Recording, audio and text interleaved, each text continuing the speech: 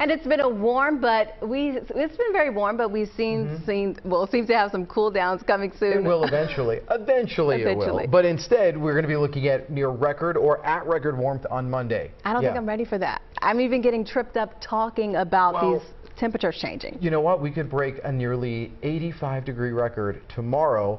And then we're going to be talking about 40s next weekend. So, wow. Yeah, a little something for everybody. How about that? Let's walk over to the wall, take a look at Margate. Here, this is Atlantic City, New Jersey.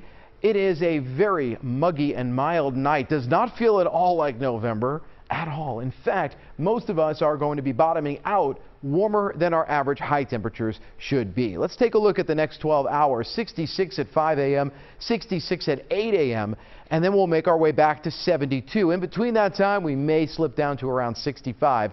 That is your low here in Philadelphia. Believe it or not, we are just about 8.5 minutes to midnight, and it is still 70 degrees in Philly. Yeah, how about that? Some of you might even think about turning your air conditioners on if it gets a little muggy and warm. I think you might be okay with a fan. 71 degrees in Reading right now, 70 in Cheswell, Georgetown around 68 degrees, even the Jersey Shore coming in the mid to upper 60s. That's where we stand now, and that's where we'll stand as we head into the morning hours. It's this front that needs to finally make its way through for us to get cooler air, but guess what? It doesn't actually do that until we get into the afternoon hours, which means we will be at near or record highs. Again, if we hit 76 tomorrow, that will tie an old record that was set way back in 1938. Now, once we get into tomorrow evening, that's when the cooler air will start to come in just in time for Election Day. It's actually going to be beautiful on Tuesday.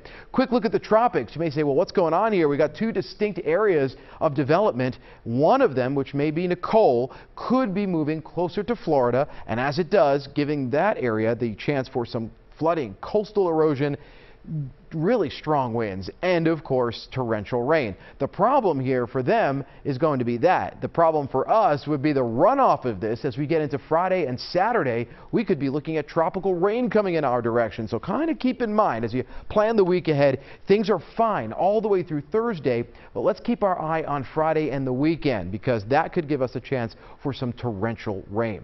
Right now, as we head into the overnight tonight, 65 degrees, mostly cloudy, warm and muggy. We'll be at around 76 on Monday, and again, that would tie that record. Here's your 7-day forecast. As we get into Tuesday, 59. Polls open early, close at 8 p.m. No problems there. Wednesday and Thursday look great. Thursday, that's my pick of the week. We get into Friday and Saturday. Again, tropical rain, not out of the question. And then behind it all, look at that. Sunday, 47 degrees. By this time next weekend, we're back into where we should be and even slightly below. Aziza? Thank you, Andrew.